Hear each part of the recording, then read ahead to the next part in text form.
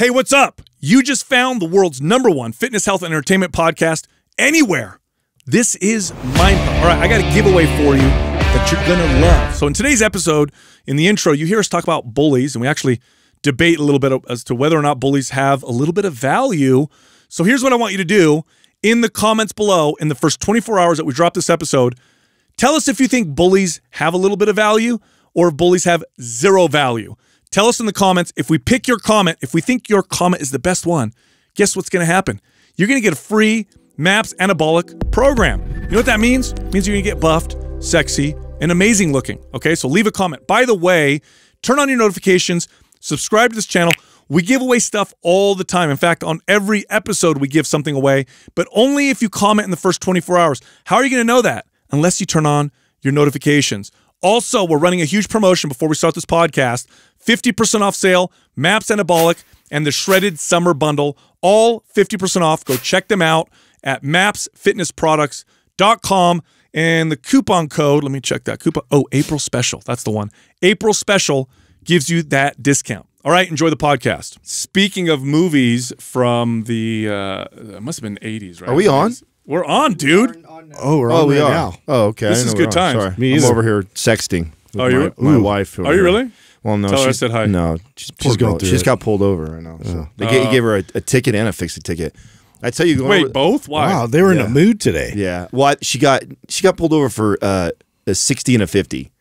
That's weak. Come on, dude. And I know it's over with Santa Cruz area over there. That I try to tell her crack down certain to turn times. the Waze app on. Yeah. You got to use the Waze. I know it's like annoying when you're going somewhere you already know, but like I put it on always now. Do you remember the days of the radar detectors? Yeah, that's still around.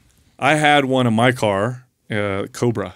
Really? Yeah, remember the Cobra one? You had a Cobra or the actual thing? So you stuck it on your dash? You stick it on your dash, and it picks up X radar and some other ones, right? Did it scramble the signal? No, those are the illegal ones. No, those are illegal ones. No, Scrambler's illegal. But the one I had picks up signals. But the problem is every motion sensor detected door in grocery stores, whatever, sets it off. Oh, really? Yeah, because they use that kind of radar. That's annoying. Yeah, so you drive by a grocery, it's like beep, beep, beep, beep, beep, beep, beep. Oh, you turn it off. And then the problem is that police, for a long time now they've been doing this, but right when these radars became popular, these radar detectors, they started using when they would test your speed, the old ones used to fire a continual signal that you could pick up. But then they got the ones where they push the button, and then that's the only time you could pick it up. So by the time you go beep, beep, he already got you.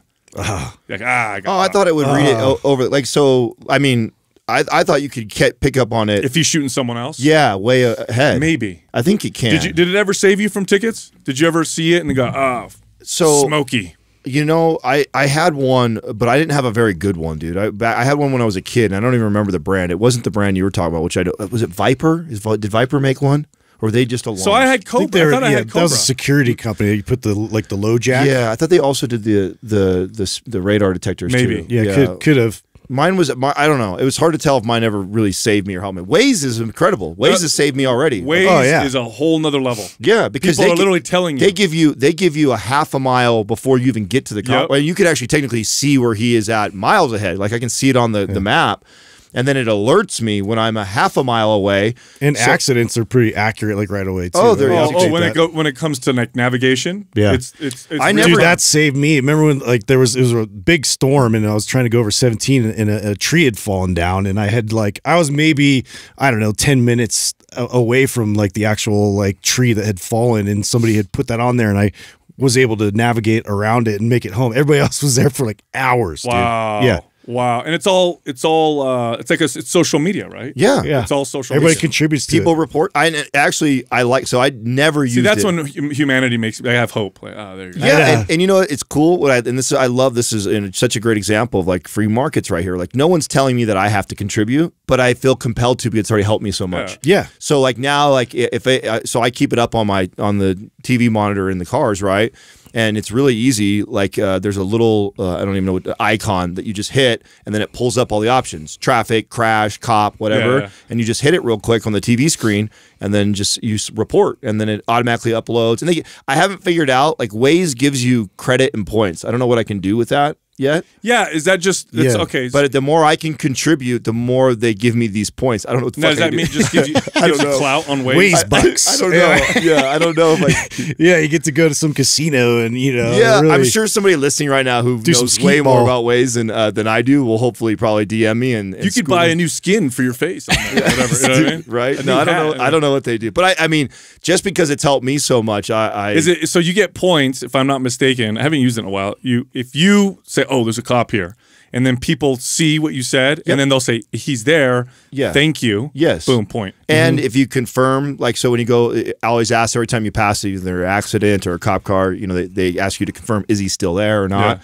If you can confirm it or say he's left, like, you get points for that Bro, too. speeding tickets are the biggest racket. I'm gonna say it right now. The biggest racket. It's always the end of the month or very beginning of the month. One of the two that's like, oh my god, we need some revenue. It's pure bullshit. Yeah. Here's why. Someone listening is It's like, the old well. someone's like, no, you can't speed because then you might hurt someone and you crash. You kill Job people. security, dude. No, I get that, right? Yes, going faster is more dangerous. Okay.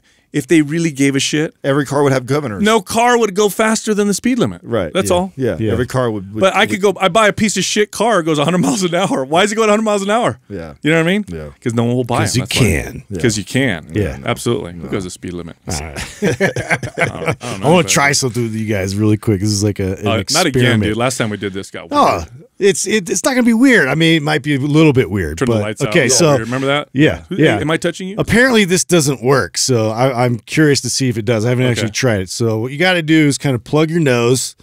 What? Are we supposed to follow Do it you? right now. Are you gonna plug fart? your nose? Yeah, plug your Oh, nose. okay. I hate my nose being Yeah, too right low. now it's dry because we're in the air. Okay, now you have to try and hum. No, you can't. The air has to come out of your nose, dude. It's impossible. Yeah, the air has. It's a new thing I learned today. Wow. So lame. I thought it was gonna go a lot better. You just reminded me of some douchey shit from junior Oh. high. Oh, But, great. okay, everybody, forgive me. This was the '90s, and this is what we did. And do you remember this one right here, where you tell a girl nobody could touch their elbows behind their back? Remember that? Did you guys do stupid shit like No, that? I don't remember that So they're one. like, We did the one where they it's stick their like- chest out. And you're Oh like, my God. bro! It was so It's just- douchey. Everybody, it was the thing, dude. Everybody did that. And you give me we did shit the for with the quarter. gives me shit for my hoop ring and my fucking hip necklace.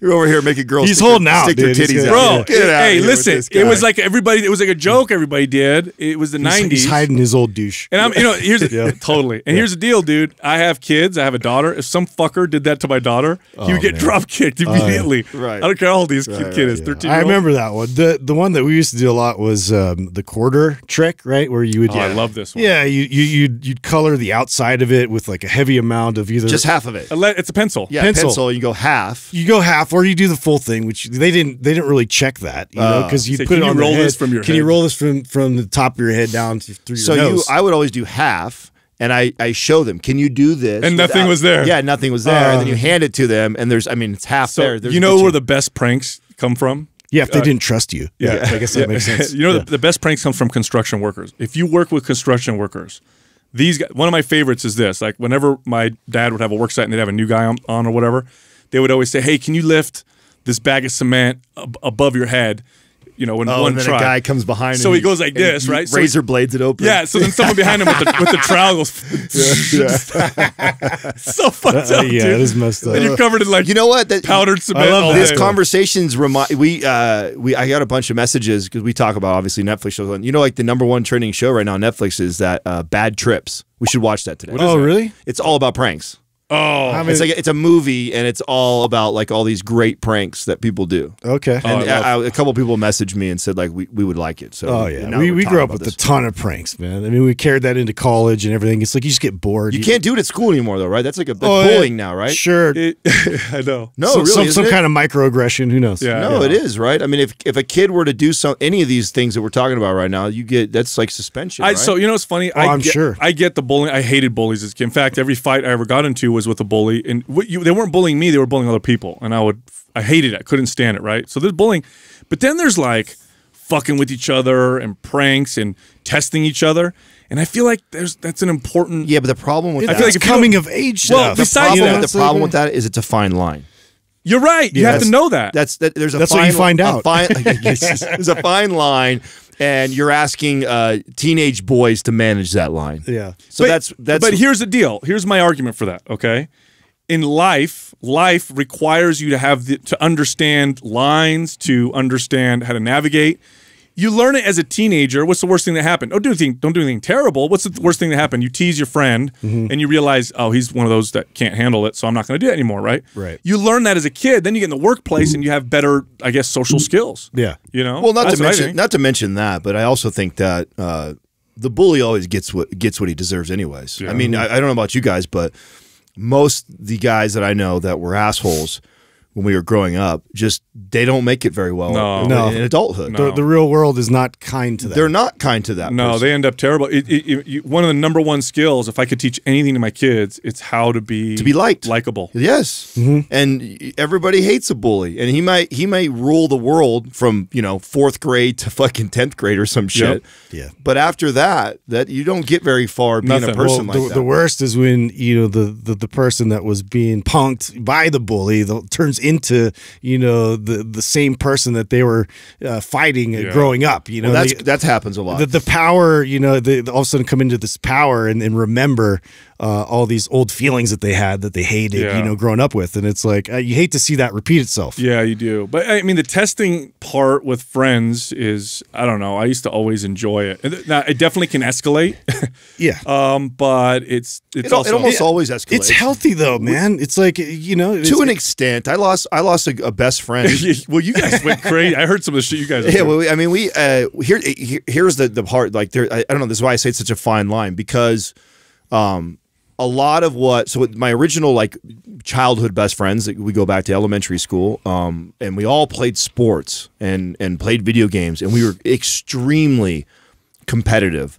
And that's what really, we were very different, came from different walks of life, weren't always into all the same things, but that was the glue in our friendship. And we remained competitive our entire into adulthood. Yeah. And when you become an adult, I think there becomes this, you start to evaluate the circle of people you hang around, and you don't want the friend who thinks it's funny to always put you down. Yeah. That used to put you because cut lows and jokes like that was. But when you become a 27-year-old man and you're working hard for your job and you get your first promotion, this and that, like the friends that you're looking for now are ones that are going to celebrate your wins with you and support you, not the ones that are going to be competitive with you still and try and put you down. No, but here's my point with that: you learned that. You learned who are valuable friends because of that asshole in the group, and not just that, but you learned the line, because we fuck with each other all the time, right? But it's not. It's positive, right? There's definitely a way it could be negative. Like if it's just constantly getting ragged on, you're like, I don't really like the energy. It's not that fun or whatever. So there's definitely a line, but I think it's an important part of, being friends. You know what I mean? Well, now, how do you guys? Because you guys are obviously raising boys right now in this time. It's girls too, right? This isn't one sex. It's bullies in both. Yeah, different though, a little different. I know. As you say, different conversations and different ways that they do it, right? I mean, have you guys had to deal with that, and do you kind of allow your kids to be bullied a little bit and absorb that and talk them through it, or are they being sheltered so much from that because of the schools? There's no physical. My son has not experienced or seen physical, maybe a little bit, but not much. So it's way different than when I was a kid. When I was a kid, bullying could be very physical, right? Yeah.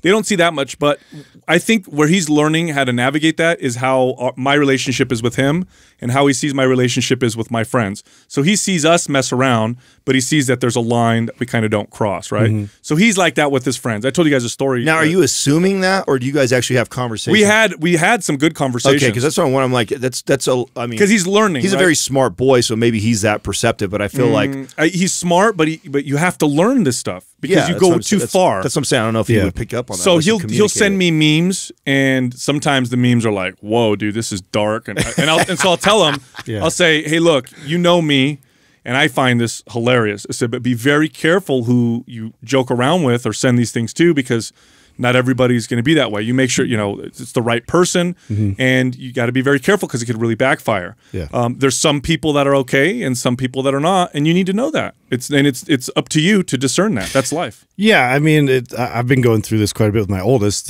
because there's just been certain interactions and relationships he's had with different friends or different kids that aren't his friends that he doesn't really like and doesn't like to be around. And you know, like the climate today is like everybody just has to like each other. We all have to be friends, and I'm like, you don't have to be friends with everybody. That's not like something that's realistic. But you got to be cordial, and you got to be kind, nice, and kind. It has to come from you, like you know, and if you don't want to play or you don't want to do something, you know, you just be very nice and say, well, you know, thank you for the offer or whatever, but I'm actually going to go over here and play with my friends, you know. And so he's had to have interactions like that quite a bit with some kids that annoy the shit out of him, and you know, on top of that, it's like so basically like. A lot of these conversations that keep coming up, you know, with him where it's like he's having like interactions with his friends online, all this stuff. They're razzing each other. Like he just got interested in girls, and so they're kind of razzing him about girls. I'm like, there's a big difference between razzing and really like being mean spirited about it towards you. And so he's figuring that out, because at first he's like, they keep making fun of me, you know, for having a girlfriend. I'm like, dude, that's just your friends. That's just what happens. You know. So it's interesting to see him trying to figure that out. So you guys do have conversations, right? Now, how have you guys been on the other end of catching one of your kids potentially bullying somebody else or going too far with their friends, and you've had to rein them in? No, but I did have a conversation with my daughter, because so with girls it's a little bit different. You know when I first noticed this, by the way, when they were really little. When they were really little. Well, dude. Okay, so my son, it must have been preschool or kindergarten. So he's like 4 or 5, right?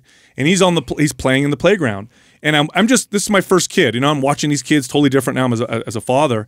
And I see the little boys running around, and one kid pushes another kid, and the little boy cries or whatever, gets up, and then, you know, they come over, dust them off, and then they're okay and they're playing with her. And then I'm watching the girls, and some of them are running around, but then I noticed like there was these 3 girls, and they were like huddled and talking. And then this other girl came over, and they were talking about her. She comes over, and all 3 of them dispersed, ignored her. Oh wow, we're not going to play with, and they were in kindergarten. Yeah, I was like, oh my gosh, this is very different. Wow, this is very young? interesting. Yeah, that's early, dude. Yes, crazy. Yeah, so my daughter's had situations like that where she'll get in a fight with one of her friends. This is the thing too. Typically, like, you don't hear from your boy that he got in a fight with his friend. If he did, it's a physical fight. You don't hear like, we got in a big argument, it's this big drama, and now my other friends are taking sides. And this is what happened with my daughter. Like, I got in a fight with so-and-so. Well, what happened? Well, she said this, I said that. Then my other friend came, took her side, but then this other girl was on my side. I'm like, oh my gosh, this is really complex. This is really complex. Sounds like I can't do this. Wow. Oh my gosh. Talk to your mom. Yeah.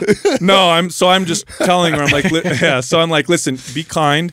Always be the better, try to be the better person. And my daughter's very assertive. She can be very, very assertive. So I said, also be nice. I said, I know how you can, you can assert yourself.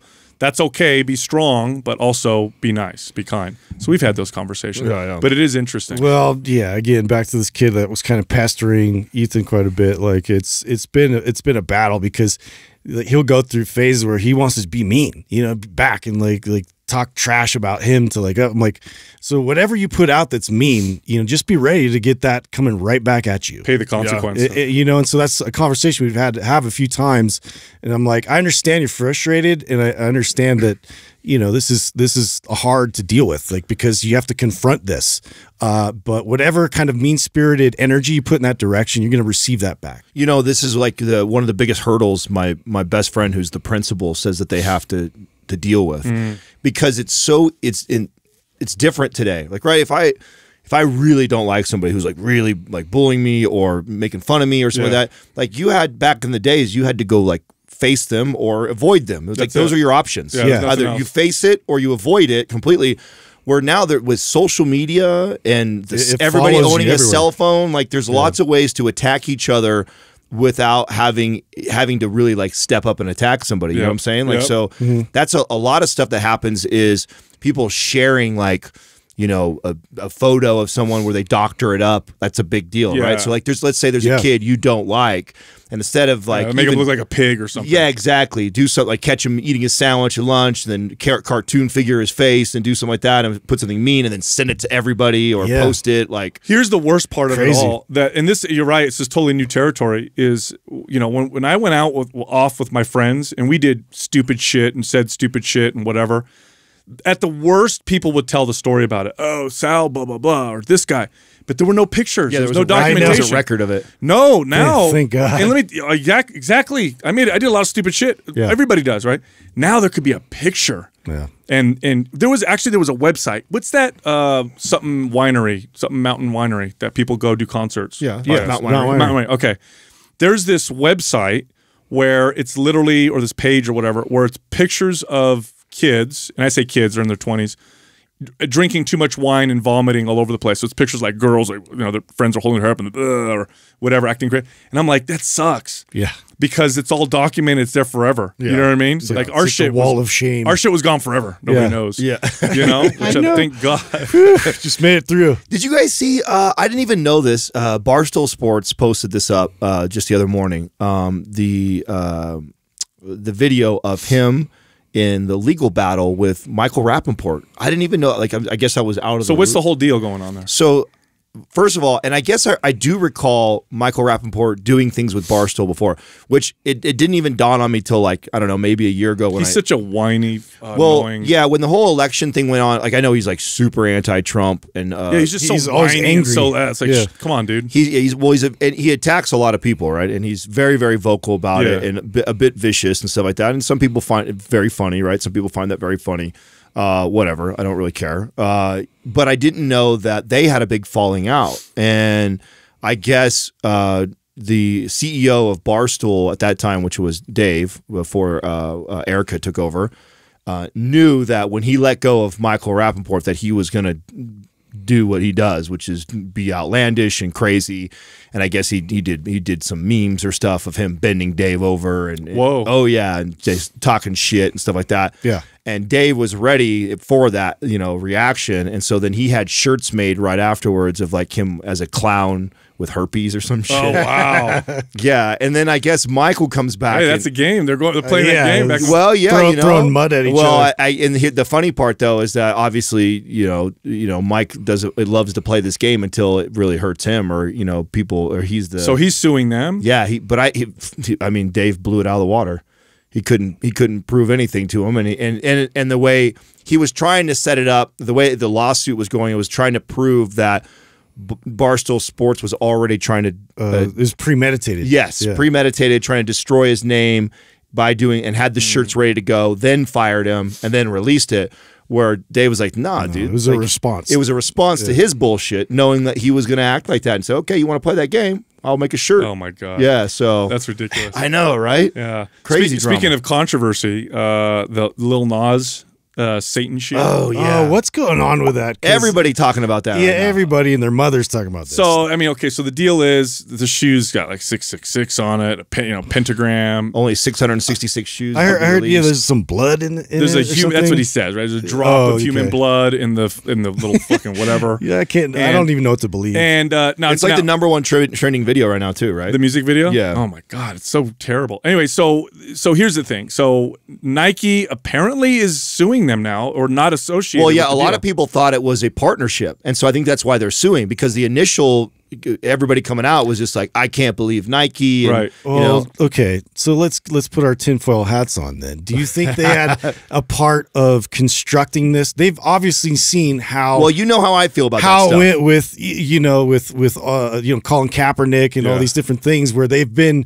associated loosely, or then they claim ownership when it works in their favor, but then when it doesn't, they sort of disassociate themselves. You know where I stand on this. I think a lot of these big companies like this, either way, they're making money. They're constructing. Are brilliant at marketing, and it was just like the shrimp thing. Like, it doesn't make sense to me why like we just talked about that, the cinnamon toast thing, right? Yeah, you're right. A guy makes a false claim. That's the stupidest article I've ever heard. Right, a guy makes a false claim and then becomes famous for it. It's not shrimp. It's just all the sugar. Yeah, it's all the extra sugar we give you. Isn't that crazy? Yeah. Millions of people talking about Cinnamon Toast Crunch now. So. Yeah, you saw Nike, with all the controversy with Kaepernick and everything go back and forth, and they made a ton of money off of that Well, they're suing him though, so that makes me think that maybe they didn't.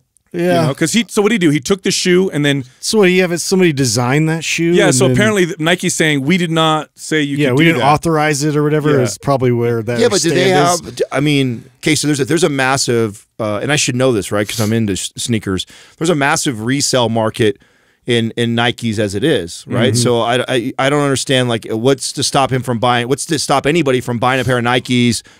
Coloring Painting them up. it. Yeah, there's a guy. Don't people do that anyway? Yeah, there's a guy called Picasso who I've bought a couple pairs of shoes from him way back when. Picasso, and he's an artist, and he takes shoes, all different brands, not just Nike, but all different brands, and he paints art on them and then sells them, and they look cool, right? And a lot of people buy them, a lot of athletes have them, and he sells them for a premium rate. Like, so does that mean that he could be sued by Nike then? Like, I don't understand. I don't know what the whole deal is. So this has to be either the music industries, the album that they're dropping associated with Lil Nas. Like, is this a new album? And his video obviously is brand new. Yeah, the video is new. new. But to get attention now, it's like you got to create some kind of controversy. So is that coming from the music side of it, or does it come from Nike? Right. Or a plot between both. Yeah. What? Because a little handshake. How it plays out will really matter, right? Because they could say I'm going to sue you, and then nothing comes, and then it gets dropped, and nothing happens, right? Right, and yeah. So it's like they could be associated just so long until they're ready, and then now we're going to sue you. Yeah. So here's our plan. If it gets too bad pub, we'll just pretend like we're not with it, and we'll sue you. Yeah. Meanwhile, we're going to get lots of public. And you are too. We both are. You know what this screams to me, which is this is just it's so exhausting. Yeah, but here's the thing that's interesting to me is the outrage people have over some things and not and other things are not so much. Like we just heard about Mr. Potato Head maybe changing his name to Potato Head because apparently it's gendered or whatever. Yeah, and then you have a shoe that is named after the personification of pure disgusting evil. Yeah. Right? Yeah, symbolically should be worse than Hitler. Yeah, right. Which is everybody's go-to. It's very interesting. I will say this: music has they've used Satan, and I mean, I just think this generation has been it's popular to be anti-God. That's been going on for the last decade and a half, maybe arguably 2 decades, where it's cool to be anti-God. I mean, the rise of, that was an IGN also of atheism is like higher today than it's ever been, right? Yeah. So I just think that it's become more popular to be that. I mean, also it's I mean you're gonna get these shoes because you want people to react. Right? Like if nobody gave a shit, nobody gave a shit. You're just putting on red, black shoes. Nobody cares. Yeah, yeah. Well, there's not even that many pairs, and I would imagine most people would buy them to resell them or hold on to them because the value increase. Because where do they get the blood?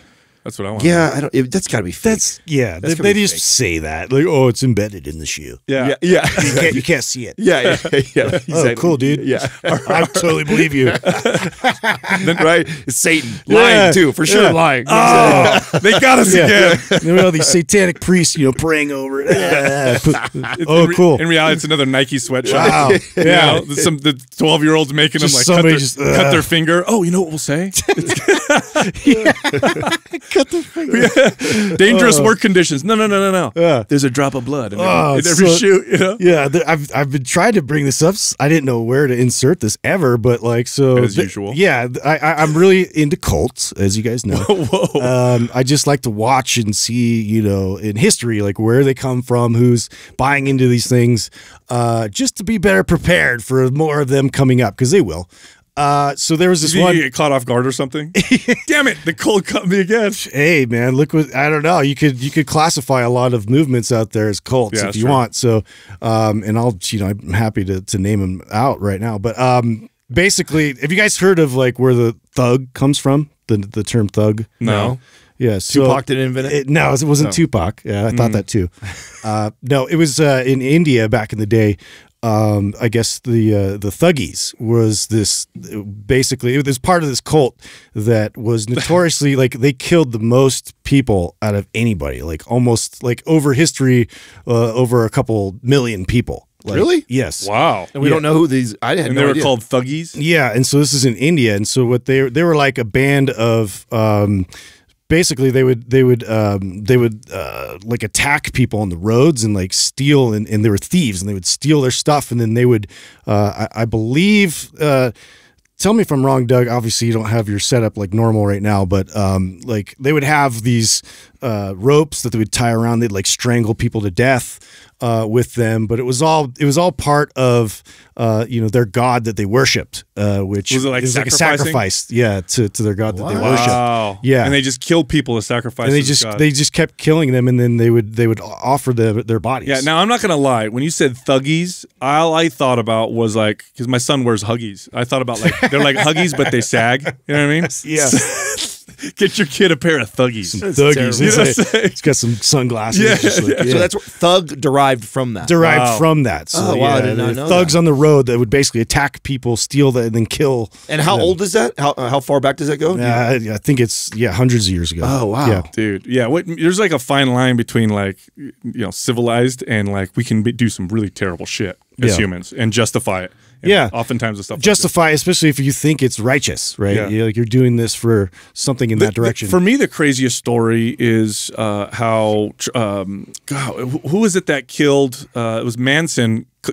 Got together a bunch of upper middle class kids and basically convinced them to murder other people. And they were normal, well-adjusted kids, good families, and he essentially convinced them to murder like a pregnant woman, and you know the whole story. Yeah. How do you get into someone's mind like that? I don't know. That is some serious. He must have been like, well, obviously he used a lot of drugs. On these people, Well, I mean, but- you're giving the example of the crazy, scary side, but you see it on the religious side too. You see very fanatical people in good, even good communities. Yeah. That like just worship the guy who's presenting this information. Oh, you can see that in almost any group. Yeah. When's the last time you argued with a nutrition? What was this? What was the stat on like most people want to be led. Most people want to follow somebody, and when you find somebody who is just speaks charismatic, and everything they say is what you needed to hear. Yeah, it resonates with you so much. Yeah, it's like almost undeniable. And you're already that person that is looking to follow. And I also feel like it's a good movie that shows that very, very well. Fight Club. Oh yeah, How he gets how he gets them all to Tyler Durden. The Waco documentary does a good job. Oh, that's of a real Waco deal. Great. Yeah. Yeah, you got to watch that. Yeah, That actually happened. Yeah. No, and they did a good job of like, when you're an outsider looking in, and we were watching the news and stuff like that, you're like, what the fuck? These crazies, and he's crazy. But when they build it from the beginning and they show you the relationships he built and like how he was, he's creating a family for a lot of people that just didn't have anything. That's right. right. And so it's so predatory that way. Oh, 100%. Yeah, it's wild. Yeah, so I think you see it on both sides. So I learned something interesting yesterday, because it's so super left turn, but it's kind of cool. Did you know chicken nuggets come in 4 specific shapes? What are the dinosaurs? Yeah, No. Define the shape. I'll show you right now. Like So McDonald's literally has 4 shapes of nuggets. Oh, they do different ones? I thought they were all the same. No, they're not, and they're not random. They're literally pressed 4 shapes. Really? There's the bell, the bone, the boot, and the ball. You can look it up. So anytime you get chicken nuggets, 20-piece, whatever, you look in there, it's one of those 4 Now, shapes. the funny part about that is it's not random. They do it. No. They make it with that to make it look like they're random. You just don't know. I mean, I don't know. I never eat chicken nuggets, but I thought that was very interesting. Of course, though, it's not. It's meat. Did you ever packed see? It's together. all rib It's like meat Pringles and chips. organ. You know Did what I you mean? ever see that documentary? I want to say this was years ago. Jamie something saves the world or something like that. Oh, I think I know what you're And he talking about. goes around to all these, like some of the fattest states or cities and states, and he goes and talks to the kids and tries to educate them yeah, I on know what you're talking nutrition. And he did a demonstration with chicken nuggets, and to show these kids like how they're made. Like, he takes all the cartilage and the bone in front of them, and grinds it all up in a blender and stuff like that. And then it's all soupy and pink, and then he pours it in the frying pan. You know what? That would have never worked on me though. Well, it didn't work on the kids. I was gonna say, because then they get the nugget, like whatever. Like, a couple kids were like grossed out, but then half of them were like, as soon as it was fried and done, they're like, yeah. Lovely. Now, who would still eat this?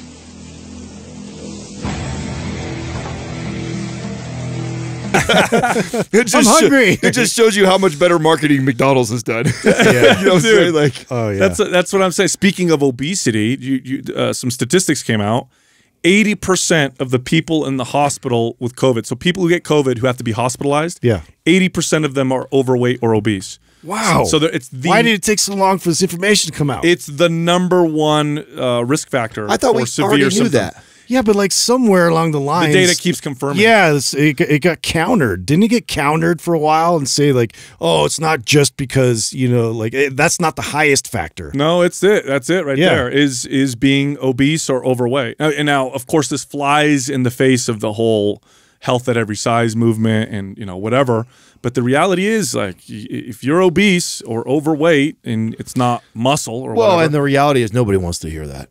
So it says that's like one of those things that comes out and then it's going to get brushed underneath the rug. And that's what you're seeing right now. No one's going to be talking about it. Yeah. Meanwhile, I think Americans have gained more weight this year than in many years past because of the shutdowns. A lot of people gained a lot of weight. Some people got in better shape, but most people gained weight. Stress, sedentary, you know, poor diet, all the above. Yeah. What do you do when you're stressed out? Yeah. You want to eat? Eat and drink. You want to eat, you know, 4 shaped chicken nuggets. But what an uphill battle though is releasing it for the level of self-awareness it takes for the masses to accept that information and take responsibility. Because when you look at what was the stat we did, 40-something% is now clinically obese. Oh, and yeah. like 80% is overweight. 70%. Yeah. 70% is overweight. Yeah. So, you know, you hear that's most everybody then. Yeah. You know what I'm saying? The people that were in the minority, I already feel like knew this anyways, right? Like if you're already somebody who was actively, you know, pursuing a healthy lifestyle, eating well, good relationships, exercising in a gym, doing things like that.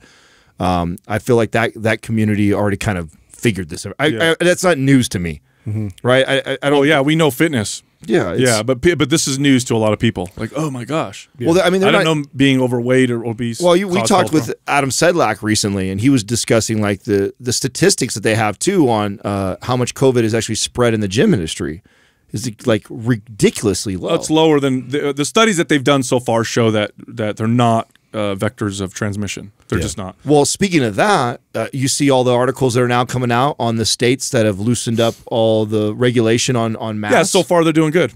So far they're doing better. Actually, not bad at all. You know, when you factor everything in, though, unemployment, deaths due to suicide, mental illness due to excessive lockdowns, it seems like it's getting very clear that the lockdowns, the severe lockdowns caused more harm. And that's really the weight of the argument for me. Yeah. It is like, we had to weigh that out. We talked about in the very beginning of everything once it was starting to unfold was like, what are going to be the casualties of shutting down all these businesses, these schools, you know, keeping people in their houses, making them wear masks, not interacting. You know what the truth is? The truth is, had you not locked things down, people probably naturally would have been avoided lots of public places. They would have been a lot more cautious just on their own. But here's the difference. You don't feel forced. That makes a big difference, It's a big difference. Makes a huge difference. You do that choice yourself versus feeling like you're being forced. Yeah. There's a very big difference in how you perceive it psychologically. Yeah. I got something really fascinating. So I saw this today. I thought this was both awesome and a little frightening. So a PhD student, Heather Dewey Hagboard, had 3D printed portraits from DNA found on cigarette butts and chewing gum on the streets of New York City. So what she did was So people who throw their cigarettes, Okay, I got that. or their gum, they spit on the floor. She used the DNA. She got the DNA from them and constructed their faces, 3D printed their faces. No way. And did an exhibit. No way. Right there. No way. And did an exhibit to show like these are the people that. These are the people that would do something. Oh like my this. god, dude! No way that's possible. That's what it says. Wow. So it says here: imagine dropping Let a me see cigarette that. butt, Let me then see a it. couple days Let me later see- let me walking see- some let me see random it. art gallery. No and seeing way. your face. Let me see this. It's just a picture I just took. I know it. It's wow. If that's accurate, that's fucking trippy, Dude, that's trippy. You know what's trippy about? Now that's cool. Also scary. Oh, it's scary. Yeah.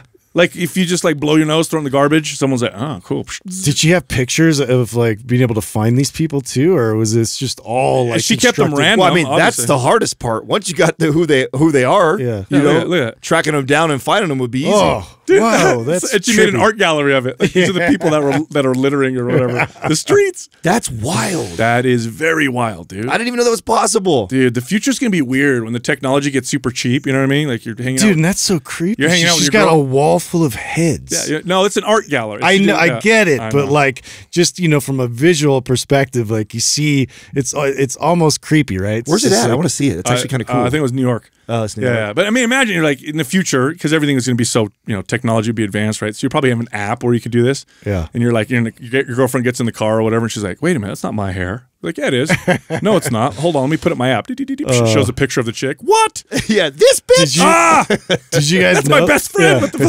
fuck? You remember when obviously you guys have seen Elf? It's Yeah. a classic. Like Classic. when they were filming that, they didn't like even shut down a lot of the streets and everything. So when he was like running around in his little costume and everything, they were like capturing a lot of these moments. And so him going over to where the pre-chewed gum was and everything was real. He ate that for real? Apparently he did that for real. That is so disgusting. Anything for comedy, I No, guess. I had friends that did stuff like that. Remember we were talking. We've shared on the podcast Oh, stories of guys that want to just high get school. I mean, horse manure inside a biscuit and eating ants. This is another dude thing. Yeah, I watched them you pick gum outgross off each other out. underneath a desk and then chew it. Hey, like, you ever like you have your girl like when you're dating, and you're like junior high or high school, do that split the gum with her? Yeah, or you like make out and like the gum goes in. No. Just because you want everybody to know, like, oh, that was her She's gum. chewing my gum. Yeah, it's so gross. What the fuck were we thinking, dude? That's weird. So disgusting. I let her wear my jacket. That's what was cool. Yeah. Hey, did you give hickeys, dude? Huh? Do you ever give hickeys? Sure. There was a. That's such a dumb thing, dude. Yeah, I know. That's my girlfriend. Yeah. You can I see only it. like once or twice. I was like, I don't like this. That was like a 7th grade thing or something around there. I'd say it around there. It wasn't cool when you were in high school. It was Yeah, cool. like I don't get it. She just Well, it was because when you're in that just like want people to know. when you're Yeah. 5th grade, I made out. 5th grade. Yeah, that's You what suck it's more of face. that. When you're in 5th grade to 8th grade, right? You just come out of sex ed and you want to be the person who's that I'm experimenting. I'm trying all these things you guys learned. Yeah. I'm already giving hickeys. I'm in the lab right now. Dude, I totally made out. No, you didn't. Oh yeah, look at this. Oh, yeah. How do you think I got that? Oh, touching a boob. I had to tell like everybody. Yeah, it's dude. like the shape of a vacuum, though. I don't know. Isn't that what made probably turtlenecks so popular for us in that era? I mean, that was Hickeys? that was the time to rock turtlenecks. I think you're right. Yeah, it was That around makes sense. That was right around that same time. Yeah. And that's what it was. You'd have it, but you'd you hide it, covered but up you'd show to your teach friends you. that, My sister came home. This is a true story, dude. And she was, I want to say she was a junior in high school. And I was a very overprotective brother. You guys know my personality. So I was really, she comes home and she's got hickeys on her neck up and down, my right? God. And my mom saw it. And of course she's like, please God, do not let your dad see what's going on. So I'm walking into the kitchen and I hear this conversation. My mom telling my sister, don't show your dad. Yeah. Then I walk in, they both see me, and they're both like, oh, fuck. So I could tell something's going on. Like, don't tell him what? Don't tell him what? What's going on? And I see the hickeys. I'm like, oh, shit.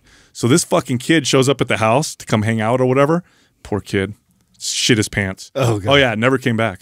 Never came back. What's the I'm like, you marked up my sister. I'll mark you. Oh, no. It was I'm going to make some marks on you myself. He was just a horny teenager. Right? Never came back. What is this? What's the science behind what happens there? Is it like You're breaking calipers? Is that- Calipers? Capillaries. What the hell? What was wrong with me right hanging there? out with me a lot? So I know. that's what it is. You're sucking so hard that they burst. Yeah. It's like when you throw up and I get them like around my eyes. And then what is it that makes that Doesn't happen to you guys? You get what freckles. makes it regenerate and turn over and then go away? Right. It's a bruise. You just basically created a surface bruise. I wonder if the Juve Light would like speed that process up. Yes. it would. Yes, it See, would. I bet it would. No, it actually absolutely. That's why I was asking you. So it heals. We had a commercial for Juve. Even I was like, this bruises? sounds like a fucking underhand pitch. Oh, for you. wow. Sometimes you're just brilliant. Sometimes I'm too good. I'm I not think. gonna lie. Sometimes I'm too good. Well, I can't make it obvious. You know what I mean? Yeah. I know what you're doing. Yeah. No, it actually will. It will speed up. It speeds up the There's a lot of healing stroking going on over here. of any. Just want to point You're that so out. good. No, you're just so want to point You're that so out. good. Yeah. Oh no, you stop. No, you're good. You're the best. Go ahead, jump in, I am the Jesse. best. Yeah. Yeah. You're okay, I'll just sit this out. You're all right. No problem. No, it'll work. You know what's funny? So, Juve gave me the new small unit that they have. It's Yeah. like this big, the portable. Yeah. So Jessica's been using it every day just on her face, 10 minutes a day, 5 days a week or whatever. And I didn't know she was using it. I brought it home. I did the live with the live Juve or whatever. Yeah. So I had it and I took it home. Anyway, I've been noticing she's looking really. I told him, like, man, you look really good. Your skin looks really good. She's like, I'm not wearing any foundation or anything. It's from the Juve. 2 weeks. 2 weeks of using it, I could tell. I feel like we're coming up with better marketing material for these companies now, dude. Yeah. Yeah, like, you know, no suck face, Juve, red light, something like that. Yeah, like get hickeys, make them go away. Yeah, like the Caldera one we came up with the other day. I think these Doesn't are money. make your dick small. Yeah. So. It won't shrink your dick. I think these are money. No, it works, dude. And if you shine it on your balls, your testosterone goes up. Yeah, no, I know. And it's just the right shape. Yeah, we saw Ben Griefel do that. Yeah, he unfortunately. Hey, look, I know you're enjoying this podcast. Real quick, before we get to the questions, head over to mindpumpfree.com and check out all of our free guides and content. Go check them out. They're free and they're awesome. All right, enjoy the rest of the podcast. First question is from Jenny Jane 36. What is the difference between strength gains and muscle gains? Strength versus muscle. All right, so strength is obviously a function of performance. Muscle contributes heavily to that, but so does technique, so does your skill and your ability of your muscles to communicate with each other. This is why a much bigger bodybuilder might not be as strong as someone much smaller. So can you develop more strength without building more muscle? Yes, you can. Can you build muscle without necessarily gaining more strength? Yes, also. Now, bigger muscles always contract harder. So a bigger muscle is stronger in its contraction, but if you can't translate it to skill and technique, then you'll have bigger muscles that just aren't moving as effectively, and so you're not going to be as strong. Right. Now, the beauty of it is this. They're so closely connected that training for one or the other will probably give you both. It's an interesting question that, you know, I've gotten quite a few times, and I remember geeking out on this a lot as a kid because I would see guys that weren't that huge but were insanely strong, and I'm like, where are they getting this from? Because all the guys I used to idolize were just huge Arnold type, you know, bodybuilder guys that were on action movies, and meanwhile you see, you know, a kind of a scrawny looking dude like being able to pull off these amazing feats of strength. But then I started learning more about the central nervous system. I started learning more about force output. I started learning, you know, about technique and mastery of technique and things like that. And then you really see like there's a different way to train to manipulate both of those, and sometimes they both you know, bode well for each other as well. Well, there's definitely carryover in both, but I mean, like Olympic athletes are such a great example of this conversation. Right? Like they don't just keep getting bigger and bigger. I mean, you look like they compete in weight classes. Yeah, like our buddy Sonny Webster. You look at like his body, you know, shape, size. Yeah. I mean, he's built, but he's not a bodybuilder. Yeah, he's not, but he can crush a bodybuilder. And bro, lift yeah, him. he's incredibly strong. So it really highlights how much room there is to improve CNS and technique mastery. Like really getting good at that. That there's you could scale strength quite a bit without getting massive or building a ton of extra muscle just by getting better at the movement itself. Yeah, and a lot of those movements don't, like big bulky muscles would get in the way of you know, the fluidity of it, of you know, really, you know, like being able to move with ferocity and more force and power. And so, you know, like we literally build our bodies, and we determine what the outcome is based on the way that we're moving and we're stimulating it. I think this also highlights the other side of that, which is that you don't necessarily always have to move a ton of weight to build a very aesthetic physique. Correct. Too. Totally. Correct. I mean, I fell in that camp for most of my training career. I have chased PRs and singles and heavy lifts more in the last 6 years with you guys than I did my previous 15 years of lifting. I never cared about that. It was always about how I looked. And so I was all technique guy, all about diet and building muscle and constantly phasing my workouts and really like trying to maximize that. I rarely ever would lift to it because I was too much risk for me. It's like, yeah, I know if I train the skill of this and I focus more on my output, I could get better possibly, and the gains could carry over into my physique. But I was so focused on my physique that I was like, I don't really care about that. The risk was too high for me at that point. Now, what I have learned with my experience today, I think there's a nice balance there. Totally. Like I do think that I got tremendous value as a pro starting to strength train and working in the more performance aspect of training that carried over into building a better physique. So yeah. Now that being said, I would say to the average person, just focus on getting stronger. Now you don't need to be a competitive lifter. You don't even need to just focus on the big 3 lifts. But just getting stronger, you're going to get a great deal of both. I think when it starts to become more important to focus where you're going to go, whatever, is once you start to get advanced. Once the weight really starts to get heavy, you know, okay, now I'm squatting 300 pounds. Should I push to get to 400, or should I slow my reps down and contract and squeeze and just focus on developing a better body? That becomes more of more of an important debate. But if you're new or intermediate, just get stronger. That's the most. You're going to get more out of that than almost anything else. Building a strong foundational base will give you so many more options to build off of from there. Totally. Next question is from Nom Nom Pastrami. For people with a lot of muscle already, how can they lose body fat without tracking calories? Without tracking calories. All right, here's the deal. And I've worked with, I'd say many of the clients, if not most of them, I would work with, we would not count calories for the most part. Did he say a lot of body fat or a lot of muscle? A lot of muscle. In other words, they're trying to say, I already have a lot of muscle, so my metabolism's fast. I think they're probably alluding to what we always talk about, which is build your metabolism type of deal, which that's always part of the strategy. But where I was going is look for things that encourage behaviors that lead to a leaner body or physique. So here's the easiest one. This one's super easy. If your diet includes processed foods, like most people, I mean, if you're the average American, 70–80% of your diet is processed foods. But even if your diet is 30% processed foods, if you just cut out the processed food without counting calories, you're probably going to eat less and get leaner. It requires you to count nothing except for, I'm not eating things that come in boxes or wrappers or whatever. It just leads to a behavior where you eat more appropriately. That single thing right there is the most effective single step I've ever done with any client for weight loss. That doesn't include anything. Oh, well, I don't know. There's a lot of things that you can do to start to lose body fat without tracking calories. I think becoming more present when you're eating. I've talked about that before, where you just don't eat in front of the TV or the phone. You'd be amazed by you actually chew all your food. Yeah, or chewing more, right? Focus actually on the chewing process. Like a lot of people like throw something in their mouth, bite it a couple times, and swallow it. Like there was a book that came out one time. It was a fat loss book, and it was like something around like chewing your food 50 times or something. Like it would result in all these people losing weight. So there's lots of strategy. Just getting smaller portion sizes, skipping one meal in the day. There's a lot of things that you can do that doesn't require tracking calories, but changing your behaviors that will result in fat loss, and or avoiding a lot of empty calories, candy, alcohol.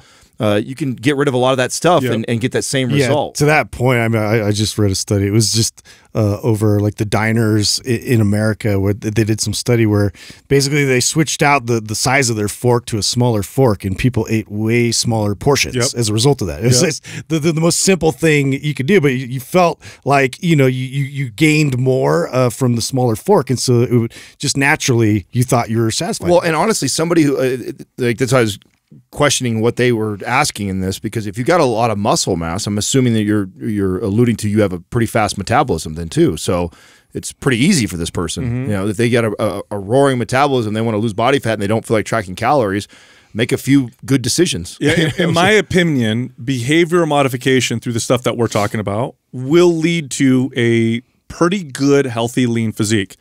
It will not lead to a shredded physique. Yeah, not competitive. Now, if you're trying to get shredded, you're going to have to count and measure things. But if you want to get lean and healthy, where most people will look at you and say, "Wow, that person looks pretty good," for the most part, you don't need to count calories. Now, I'm not saying there's no value in understanding how many calories are in foods and what macros. I think there's value in that, and people should learn that. But most people can get very fit and relatively lean without ever really having to count calories. The problem with that is that just most people are so unaware. That's the problem. I mean, there's plenty of studies that support that too, that show that, like I think it's 90-something% of people underestimate their calorie intake. And the ones that think they know. I mean, and I find this all the time with myself. Like, I'm probably around 2,800, and I guestimate. I'm never on, and I'm pretty damn good at that. I've been doing that for a really long time. So, well, especially with health foods too. Like people eat salads, and and they don't even realize it's like 1,300 calories that they just consume. Well, I mean, I brought that up a long time ago. I'll never forget the first time that I actually weighed out and measured a sweet potato. Because sweet potatoes aren't really high in calories, and when you look at all the apps or the books that break down the nutrients in it, it's you know, a relatively very healthy, low calorie type of food. But they grow in very different sizes. Yeah. And when they say like a small, medium, or regular, or large in the book, it's very different than a lot of times what you get at a grocery store. Yeah, let's just try and average it out. Yeah, and what you can find is it could be, I mean, Bro, they're gigantic. Yeah, I found I was like 300 calories off on one. Wow. You know, so that's a. I remember I did that with chicken breast, and it said, you know, 6 ounces, and I'm like, oh, medium or small chicken breast, and I'm like, this is like, where'd they get this from? A dinosaur? It's bananas. Yeah. You ever one yolk medium chicken. banana? A medium banana is like that big. Like, where do you find that size? Yeah, of they a don't banana? make it, and you would think that's a small banana. Yeah, right? I would think that's a tiny banana. Yeah, so that's the thing, and here's the thing too. Like when people ask questions like this, if you're trying to get to that destination, like so you have a goal in mind, right? Nothing will be faster than tracking too, because you'll be more precise. The way we're talking about is more long term. Yes. And what's healthier long term as far as your relationship with exercise and food by doing that. By doing what you're saying, by addressing all the behavior things, this is a great way for a long, healthy lifestyle and good relationship. Right. You also have to look at it like as work. Like, so if you are disciplined with your exercise, why wouldn't you apply that same discipline towards learning, you know, specifically about tracking calories? And so, you know, like that way you have something that you can then go off course with. And a lot of people have no idea. Like they know from what they hear in media. So for example, you know, I'll have a family member that's like, oh yeah, beans are really high in protein. So is peanuts. Like, not really. I mean, they're high for a plant source, but do you know how many peanuts you'd have to eat to equal the same amount of protein you'll find in 6 ounces of chicken, or how many beans? Like, oh, but it says high protein. You know, when I look at it, it's 6 grams. You know, 6 grams. Yeah, it's high protein for a plant, but in comparison to other sources, it's not high protein. Well, and back to a Justin point, because I think it's a very good, valid point. I mean, I feel the same way about exercise. You could, I mean, the ultimate goal of both exercise or training, right, and nutrition is to get intuitive training and intuitive eating. I mean, that's we all want to get there. That's the pinnacle, in my opinion, is to get to a place where you know your body well enough, you know exercise well enough, or programming well enough that you can always maintain a very fit, healthy physique forever. Off a feel. Yeah, off a feel, right? And knowing, right? And even if you're outside those boundaries, you know you're outside those boundaries. And the same thing goes for nutrition, like that you have the ability to feel, oh, I'm eating about where I should be. Even if you are sometimes outside the boundaries, I'm aware. Right. You know, I'm aware I'm eating this ice cream and I'm going beyond or outside of what I probably should be doing, but you're aware of that. And personally, I just think that most people need to track both those things to figure that out, or learn both. They need a guideline first before they go off. Yes. You gotta learn how to, what is it, crawl before you walk? Yeah, crawl before you walk. Next question is from Ander Schimmel. What is all this hype around SARMS? SARMS keeps coming up. Dude, can I tell you guys something right now? This one. So I was doing a little research because there's a lot more SARMs that are out than when I first read about them. And so I went on Google, did a little bit of research, go back to Facebook, and I'm getting ads like crazy from companies on Facebook. There's so many of these companies selling. You just buy them online pretty easily? Very easily. Now, here's the funny thing. Back when I really started reading them, when SARMs started becoming, and by the way, appreciate your patience. I'll get into what SARMs are and what I think about them. What's crazy, when I first started researching them, so SARMs exist in this gray market. They're not legal for human consumption or for sale for human consumption.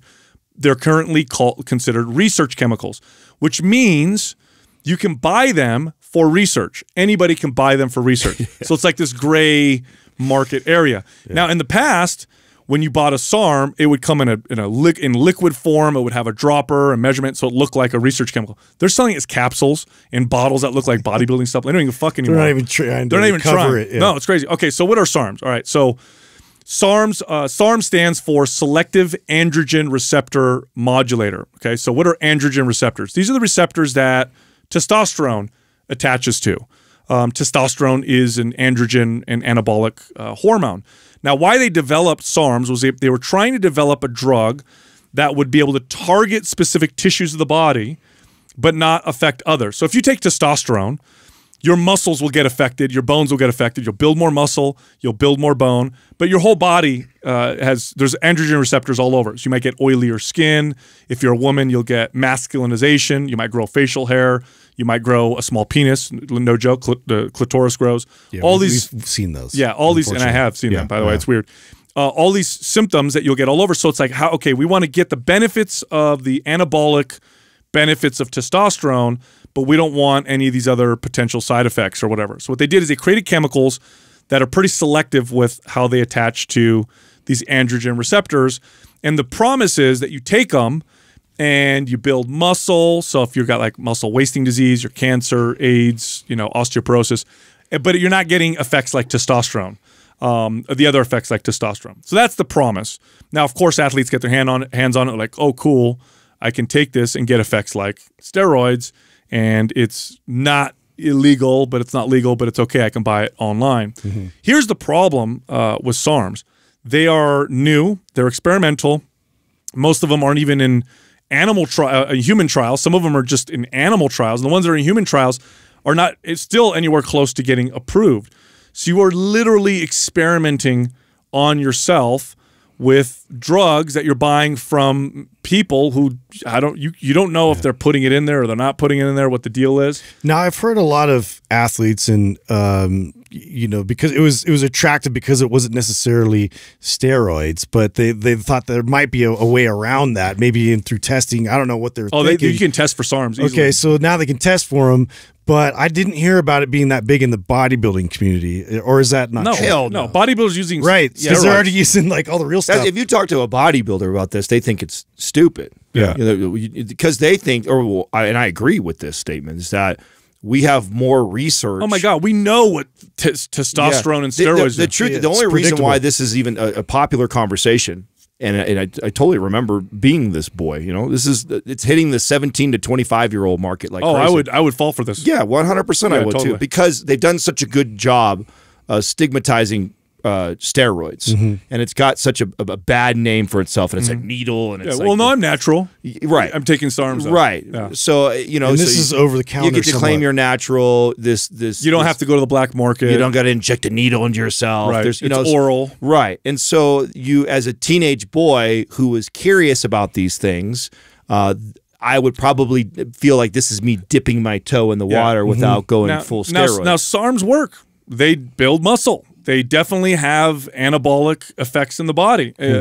So they do work. I wouldn't fuck with them. We just don't know a lot about them because they're new chemicals. So it's like you're playing a game. You don't know what the deal is.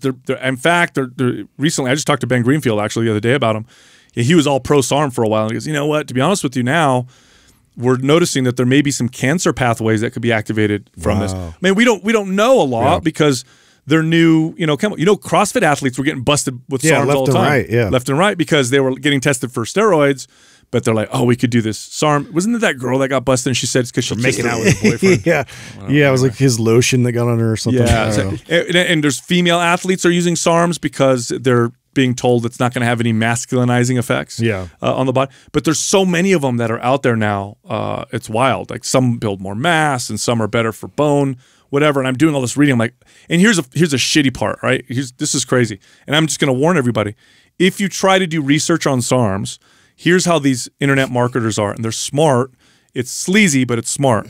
They'll write blogs and articles pretending to be scientific reviews of the SARMs, but in reality, what they're doing is they're trying to populate the first page of Google. Yeah, when you go first page of Google, SARM reviews, it's all written by these SARM guys who are selling it, right, and they're pretending to be like, oh well, it says here there's no risks at all, and they're very safe, and the studies say that they're really good, and wow, look, this company's got like certifications showing that it's pure or whatever.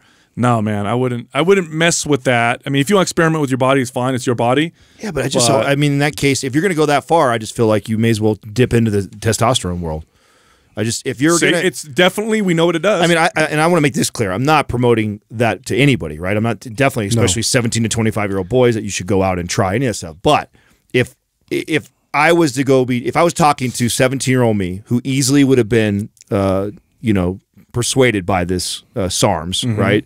if I could go back and talk to him, I would just say, yo, bro, if you're gonna dabble in this world, you may as well. If it's either that or steroids, just take steroids. Take steroids and do them right, you know, because there is a lot of research around that, and we know so much more of the effects. And a lot of things that you talk about, like masculinizing and some of the potential side effects of all those increase with the higher and higher doses of that. They do, and it's usually for women that have an issue with that. The guys who take anabolics, if they take testosterone, they probably like the masculinizing aggression, the confidence, that kind of feeling that you get from it.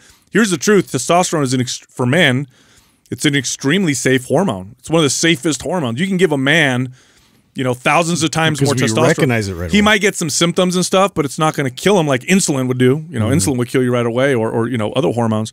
But SARMs, yeah, it's crazy though. I'm looking at these ads, and I really dug deep. I'm reading, and I'm like, man, if I was a kid. And I'm the research. Even as a kid, I was a researcher. Right? I loved to research things. I would have got sold. I would have read 5 articles. Oh, all of them say that there's no harmful, issues, and the rat studies show that there's no toxicity, and it doesn't suppress your testosterone. It does. You take SARMs, you will also affect your natural testosterone levels. So some people are like, well, I don't want to take steroids because it'll lower my testosterone. Same thing with SARMs. That'll still happen. But yeah, I would have fallen for it. I totally would have fallen for it. Me too. User beware. Next question is from Nurse Buckmaster. Whoa. What are good guidelines for someone who wants to compete in a fitness show?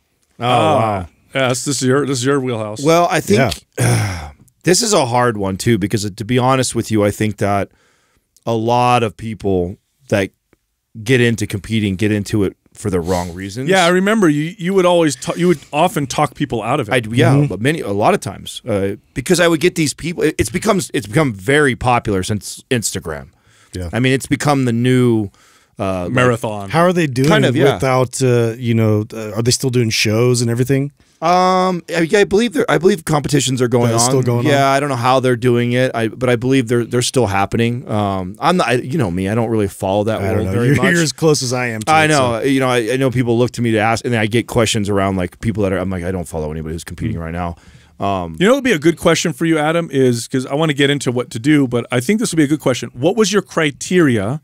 Yeah. For someone that you would then say, okay, you can compete? Like, what would you look for? Well, I think you have to have a really good base knowledge of exercise, right? So training, like you should have like an idea of like the importance of programming and how you would phase it and things like that. Like basic. You don't need to be like a PhD or have a lot of experience there, but you should have some understanding of exercise and form and technique too, right? Because you're going to go into this pushing the body to its limits in a lot of areas, and training being one of those areas. And you shouldn't be pushing and stretching it if you're still really learning the mechanics of a lot of fundamental movements. So I think you should have a really good solid base of training. And then I think you have to have a really good knowledge and understanding of both nutrition and your metabolism. And that's what I saw. And I'm speaking more. It's both sexes, but I'm speaking more to. I told more women's bikini girls no than I did men's physique men, and that's because in the women's competing community, a lot of these girls were very low calorie going into this idea in the first place. Like I've talked about a good girlfriend of mine who. I wouldn't let her compete for over a year of getting coaching from me before I would let her compete, and then she went in and did it without me, and then she was fatter on stage than what she was before, body fat percentage, because she lost muscle, and it boggled her mind. Even though she looked better to her, right? Because she got smaller and her weight came down. But it was exactly what I was trying to explain to her. I said, the reason why you did this is because you weren't in a healthy place metabolism wise. Going into this, yeah, you need room to go down. Yeah, and most especially girls that are interested. And by the way, there are guys in this category too, but I did speak to way more girls to have this conversation than guys. If you're in a place already and you exercise and train and try and lose body fat or build muscle, and you're only eating 1,300 to 1,800 calories, that's a pretty low place to be already. And knowing that you're nowhere ready for stage, your stage body fat percentage, you're just not. And and unfortunately, we're in this time where these coaches that are hustling online are trying to make money, and they'll take everybody and anybody. Now, I wasn't in that place. We had Mind Pump. I was doing other things. I didn't need the money. And so when I saw somebody like this, would say no. Like I won't coach you for a show at 1,500 calories right now, and you're telling me you want to do a show in 12 weeks and you want me to get you ready. Like I'm telling you right now, I'm going to destroy your metabolism trying to get you there. And I would be now. What about like their body image and their relationship with food and themselves? Well, I can imagine the pressure of getting judged by your body and how you look, and constantly focusing on how you look. Yeah. If you don't have if you're not secure with yourself, ooh, that could do a number on you. Well, the truth is though, that's also, I mean, most of the ones that are the best of the best in that space are extremely insecure about their bodies, and that insecurity is what drove them to be competitive and to be consistent. It's because they have deep insecurities of being teased for looking a certain way, or being fat, or whatever it might have been, that drove them into fitness, and they just happen to have another level of discipline than the average person, and that's what's led them into competing. I mean, I would like to talk all those people out of it, but the reality is most of us have some sort of insecurities that we're still battling when it comes to that. And I guess before you get in, you need to be very aware of your own insecurities. So I think that I've tackled most of my own, but I still am aware of that, right? Like you competed as as an adult, like you've been doing it for a while. I was already 30-something years old. I've been already a trainer for over 10 years, like. So I had a lot of experience already with body image issues and relationship with food and exercise, my own issues that I had that drove me to taking anabolic steroids and trying to be a bigger guy and all that stuff. So I'd already worked through all of that.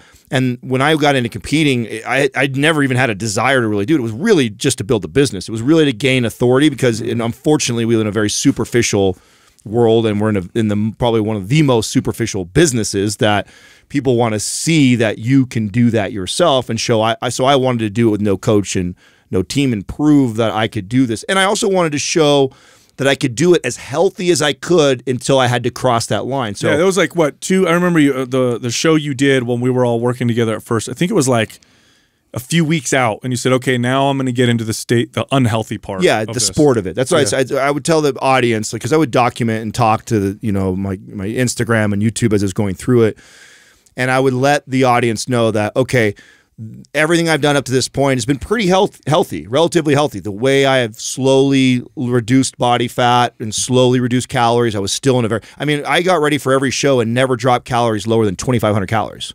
It's a pretty decent place to be, especially for somebody who's trying. And that's at the very end. Yeah, it's the very end. Right? The peak goes in the 4,000. Yeah, right? it's pretty manageable. Right. So I would tell them that. So and I wasn't doing excessive cardio. I was just stepping to get more movement and changing my programming to see the consistent results. But then there would get to a point when you get to that final 2 weeks, and I'm trying to shred every last ounce. That's when you pull all those crazy things out. That's where I would do 2 hours of cardio. That's where I would count calories in a dangerously low place to be, and manipulating water and sodium. And I'm playing with all these things to achieve this look. That's not health. It's not a representation of health. It's what looks great on stage and tanned up and on the lights and on covers of magazines. And I would be very transparent with my audience and say, hey, I'm now crossed this line of this is no longer healthy. I'm going to push my body to the extreme limits to try and present my physique the craziest I could present. So would you say the first step then is for somebody who wants to compete is your metabolism in a good place? Are you eating a good amount of calories? And you're already relatively lean. I would imagine that, right? Yeah. I know this, and the reason why I said earlier that they're treating it like marathons. When back in the day as a trainer, a lot of times people would sign up for marathons as a way to get in shape. They didn't work out. They didn't do anything. They're like, I want to get in shape. You know what'll help me, motivate me? If I sign up for a marathon. People are doing that with shows now. That's what I would get that a lot. I would get a girlfriend that would say, hey, me and my girlfriend want to, we have a competition to see who can get in the best shape, and we are going to do this show that's coming up in 3 or 4 months. Would you help us, get ready for it, diet for it? And then I'd start asking their experience and what they'd been currently doing and how many calories, and then no clue.